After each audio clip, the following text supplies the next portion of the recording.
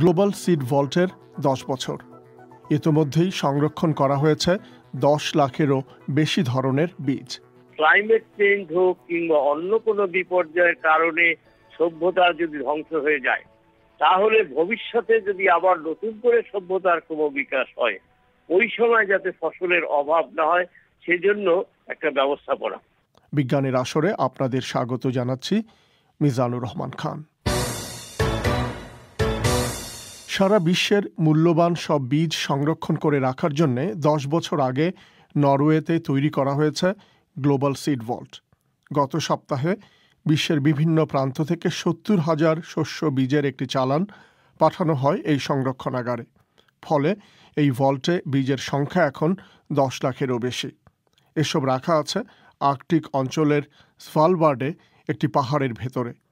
বিবিসির বিজ্ঞান বিষয়ক সংবাদদাতা ডেভিড সুকমান গিয়েছিলেন ওই ভল্টটি দেখতে।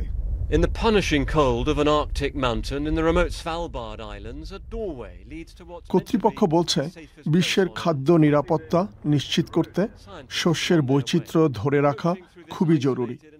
খরা, বন্যা কিংবা জলবায়ু পরিবর্তনের কারণে খাদ্যশস্য যাতে কখনো হুমকির মুখে না পড়ে, সে কারণেই এই উদ্যোগ।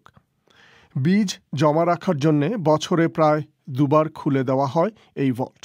গত সপ্তাহে যেসব বীজ রাখা হয়েছে তার মধ্যে রয়েছে আফ্রিকা ও দক্ষিণ এশিয়ায় প্রোটিনের উৎস, যেমন ধান, গম, ভুট্টা ইত্যাদি। গ্লোবাল সিড ভল্টে আছে 3টি চেম্বার, তার একটি ইতিমধ্যেই গুরুত্বপূর্ণ সব বীজের প্যাকেটে ভরে গেছে। I've just come down the access tunnel that's cut into the mountain here. This place is 130 পাহাড়ের ভেতরে তৈরি একটি সুড়ঙ্গের ভেতরে ঢুকছেন বিবিসির ডেভিড সুকমান। ভল্টের প্রবেশ মুখ এটি। তিনি বলছেন সমুদ্র পৃষ্ঠ থেকে এই এলাকা 130 মিটার উপরে। জলবায়ু পরিবর্তনের কারণে মেরু অঞ্চলের সব বরফও যদি গলে যায়, তারপরেও এই সংরক্ষণাগারটি নিরাপদ থাকবে। Okay, so this is the next stage. The deeper inside the mountain we go, the more the temperature drops. যতই ভেতরে যাওয়া যায় ততই ঠান্ডা। এখানে গুদাম এমনভাবে তৈরি করা হয়েছে যাতে যে কোনো প্রাকৃতিক দুর্যোগেই এটি অক্ষত থাকে। ভল্টের একজন কর্মকর্তা। The seeds can last here for a very long time. It depends on what crop it is, but some of the crops may survive for more than 4,000 years. এই পরিবেশে বীজ অনেক দীর্ঘ সময় ধরে সংরক্ষিত থাকতে পারে। এটা নির্ভর করে কোন ধরনের শস্য তার উপর। কোনো কোনো বীজ 4,000 বছরেরও বেশি সময় ধরে টিকে থাকতে পারে। The last barrier to the store itself. Okay, here we go. Inside here, it's -18 Celsius. গুদামের ভেতরে ঢুকে দেখা গেল সেখানে তাপমাত্রা -18 ডিগ্রি সেলসিয়াস। সারি সারি করে রাখা বিশ্বের বিভিন্ন প্রান্ত থেকে সংগ্রহ করে আনা বীজ। আগে রাখা হতো কাচের টেস্ট টিউবে, আর এখন প্লাস্টিকের তৈরি ব্যাগে। গত বছর খারাপ আবহাওয়ার কারণে ভল্টের প্রবেশমুখ প্লাবিত হয়েছিল।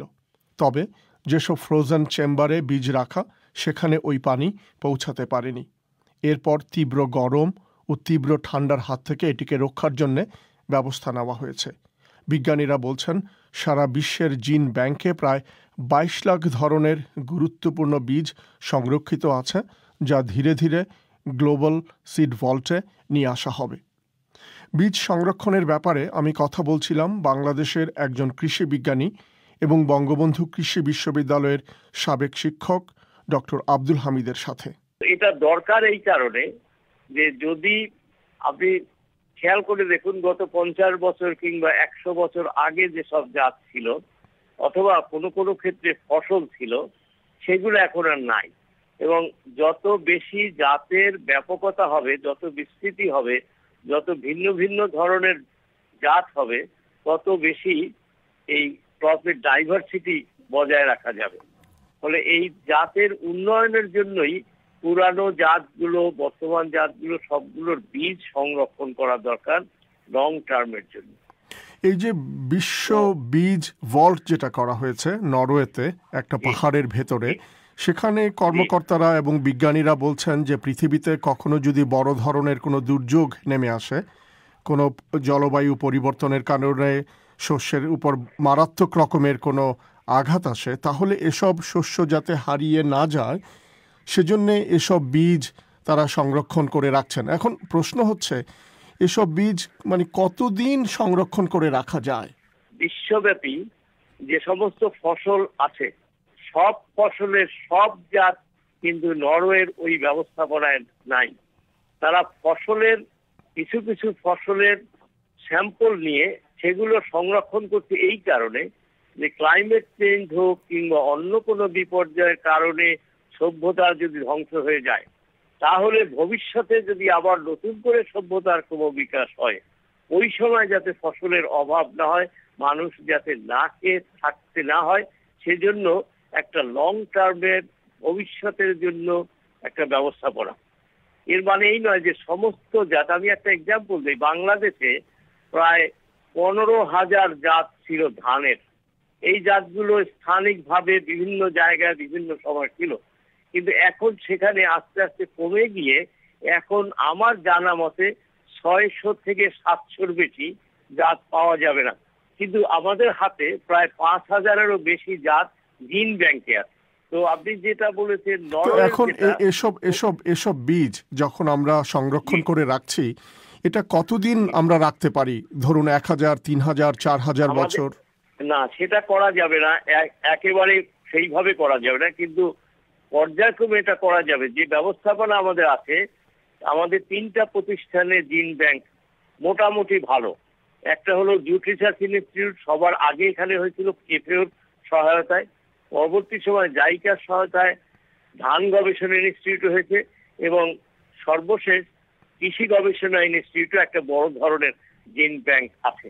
তো এই জিন ব্যাংকে আমরা 3টা পর্যায়ে আমরা রাখতে পারি। একটা হচ্ছে শর্ট টার্মের জন্য, শর্ট টার্ম মানে 1 বছর কিংবা 2 বছর বড় জোর, আর একটা হলো মিডিয়াম টার্ম, সাধারণত 5 থেকে 10 বছর আমরা ধরি, আর লং টার্ম বলতে 20 বছরের মতো রাখা যায়। আমাদের ওরকম লং টার্ম রাখার ক্যারিও প্রিজার্ভেশনের ব্যবস্থা আমাদের নাই, যেটা আপনি কি বলেন নরওয়ের কথা বলছেন।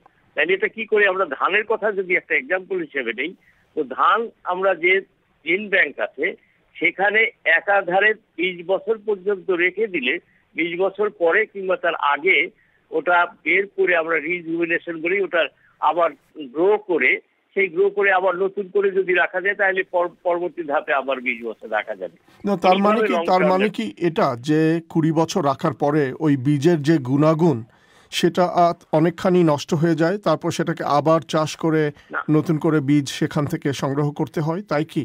না, গুণাগুণ নষ্ট হবে না। সেটা হচ্ছে যে আপনি যদি যে কোনো ফসলের কথা চিন্তা করেন, যে তার জার্মিনেশন ক্যাপাসিটি, অঙ্কুরোদ্গম জার্মিনেশন গজানোর ক্যাপাসিটি, এটা ধীরে ধীরে কমে যায়। তো ফলে যদি দীর্ঘদিন রাখা হয় তাহলে এমন সময় আমাদের এরকম বেশ কিছু জাত একেবারেই এক্সটিংক্ট হয়ে গেছে। আমরা জিন ব্যাংক আমরা ঠিকমতো সংরক্ষণ করতে পারি নাই। বঙ্গবন্ধু কৃষি বিশ্ববিদ্যালয়ে আমরা ছোট্ট একটা মিডিয়াম টার্ম জিন ব্যাংক করেছিলাম, কিন্তু সেখানে ইলেকট্রিসিটি ডিসরাপশনের কারণে একবার অনেক দিনের জন্য বন্ধ ছিল, ফলে সেটা অনেকগুলো জাত আমাদের নষ্ট হয়েছে।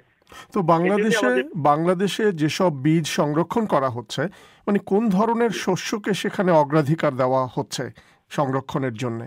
আমি যে বললাম যে 3টা জিন ব্যাংক আমাদের আছে, তার মধ্যে একটা হলো স্পেসিফিক্যালি জুট এবং মেস্তার জন্য, এটা হলো জুট রিসার্চ ইনস্টিটিউট, যেটা সবার আগে তৈরি হয়েছে। তার পরবর্তী সময় ধানের জন্য হয়েছে, এবং ধান রাইস রিসার্চ ইনস্টিটিউট যেটা আছে সেটা ধান ছাড়া অন্যগুলো রাখা যাবে না, তারা কিন্তু দে ডোন্ট এনকারেজ। আর কৃষি গবেষণা ইনস্টিটিউটে অন্যান্য সব ফসলের বীজ রাখা যায়।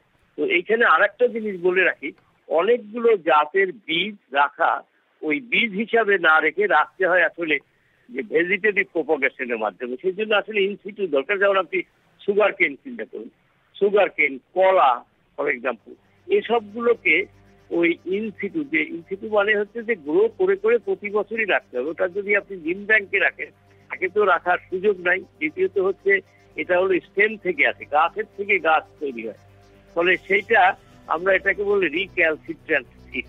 ফলে এগুলোকে আপনাকে প্রতি বছরই রিজুভিনেশন করতে হবে। বলছিলেন কৃষি বিজ্ঞানী প্রফেসর আব্দুল হামিদ। আর এরই সাথে শেষ করছি এ সপ্তাহের বিজ্ঞানের আসর।